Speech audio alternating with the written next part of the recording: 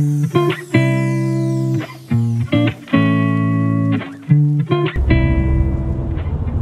Yarnabies. So I'm on my way to work.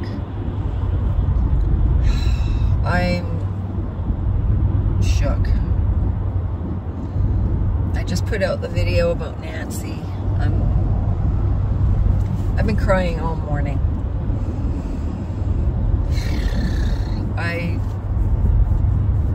I'm absolutely speechless,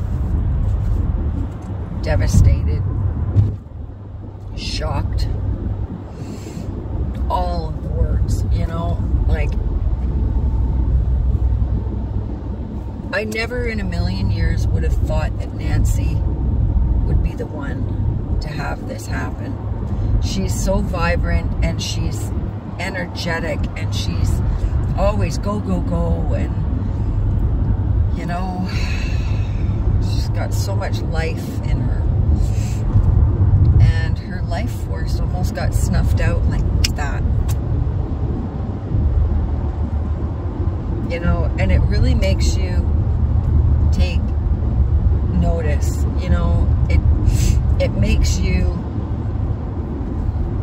think about your own life and think about the things that you've been putting off, health-wise, the things that you've been putting off, the things that you've been ignoring, the things that should be important to you, you know, and I have not been listening to the signs of my body for a while. You know, you would think that when I got my diabetes diagnosis, that would have shook me enough to say, hey, you need to change. And it did for a while. You know, I ended up going on the carnivore diet, carnivore way of eating. I lost 20 pounds. I started working out. You know, like, oh God. Hang on. Sorry, it is what it is. You know, it's like I was on the right track. I got all the carbs out of my system. I was doing good. I felt great. Didn't have any pain. When I woke up in the morning, I jumped out of bed like I was a kid, you know, like things were looking up. And then I had 1 week moment. I had a salad and I ended up in emergency with the diverticulitis attack. And it was a bad one. I don't know if you guys remember when that happened. It was bad. Oh my God, it was nasty. And I fell off the wagon. I started eating carbs again. I started eating junk food. I started, you know, like, and now, like, I go and I buy a bag of black licorice and I make an excuse for it. Because I sit there and I say, oh, well, it's for my stomach health because black licorice is good for my acid reflux and stuff. Really? You know, so, and it happens, it doesn't happen gradually, it happens suddenly, right? It's like sometimes it happens gradually, you know, you just eat 1 or 2 things and then, you know, you gradually go into little by little. With me, it's all or nothing, and when it happens, I kind of throw my arms up and go, well, fell off the wagon, I might as well just fall off all the way, just fall off the cliff there. You know, it's like, it's ridiculous. I've gained some weight back. I'm not quite up to the 200-pound mark yet, but I'm creeping up. And with me having the shop open, I can't eat the way I want to.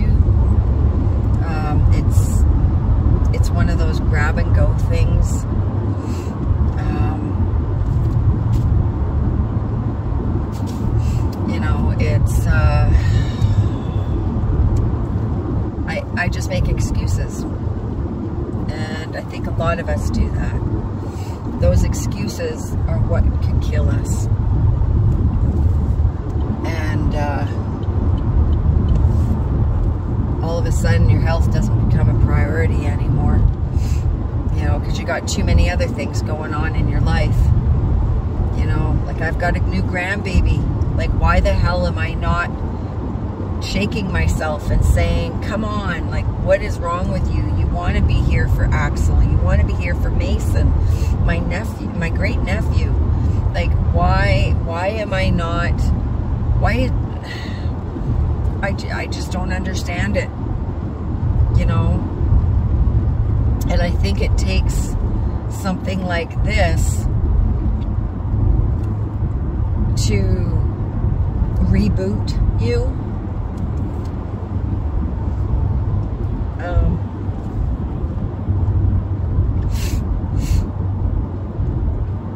You know,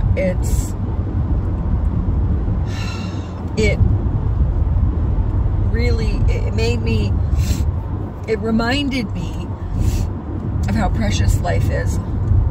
You know, for those of you that are new, you don't know, but my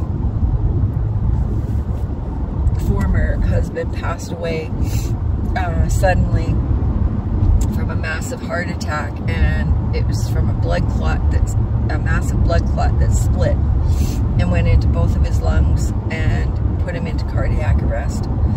I found out afterwards when they did the autopsy that he was a ticking time bomb.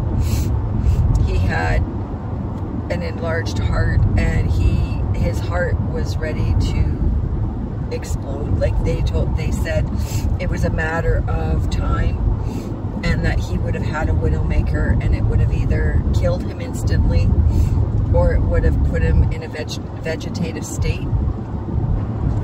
So that the way he actually went was a godsend. At the time I didn't think so.